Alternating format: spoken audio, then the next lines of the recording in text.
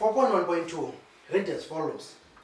Determine the equation of the axis of symmetry of H that has a negative gradient.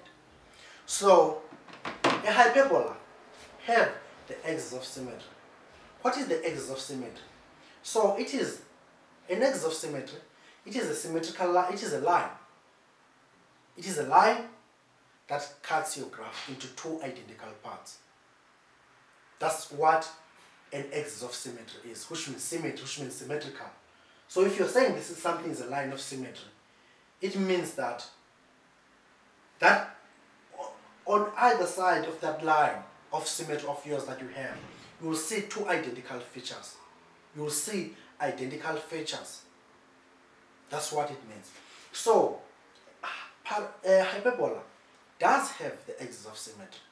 So it is defined by these two lines. By the line y is equal to minus x plus c, or y is equal to x plus c.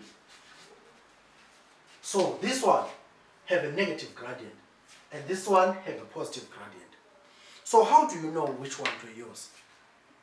Here in this case, you are told which one to use. They are saying use the one with the negative gradient, which is this one. So on another day, you might be asked, without being told which one to use, how do you determine which one to use? So what gives you a hint of which one you should be using is your nature of your graph, which is the sign of your graph. This function here is negative. This is where you read the sign of your graph. Provided that the entire structure is in this form, which means you have x minus something, or x plus something, plus whatever. So this is where you read your sign. But if you have something like 1 minus x, then you must rearrange that in such a way that it fits this format. X minus something, x plus something.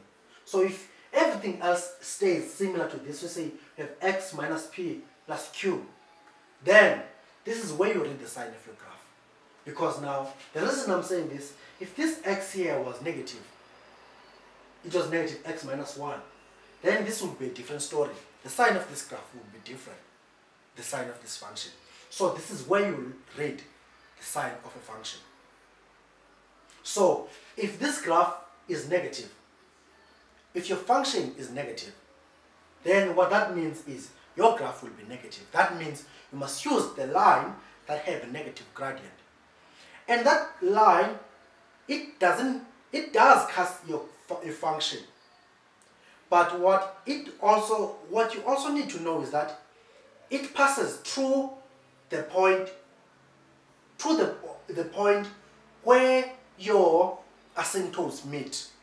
Because you have a vertical asymptote, we have a horizontal asymptote. So this line of symmetry, which is this line, because in this case the graph is negative, which means we are going to calculate the line of symmetry using this equation here. Using this equation here. So what it means is this line of symmetry passes to the point where your asymptotes meet. So your asymptote, you said the other was x is equal to 1 and the other was y is equal to 2. So this graph passes at 1 and 2, this line of symmetry. So what you have to do now is to find this equation. How do you do this? Easy. We have x, we have y. So y substitute 2 minus x, which is 1, plus c. So your c is equal to 2 plus 1, because you transpose this to this side. So your c is equal to 3. Your line of symmetry is equal to y is equal to negative x plus 3. So if you plot the function that you're given h there and plot this line, you'll see that this line will split your graph into two identical parts.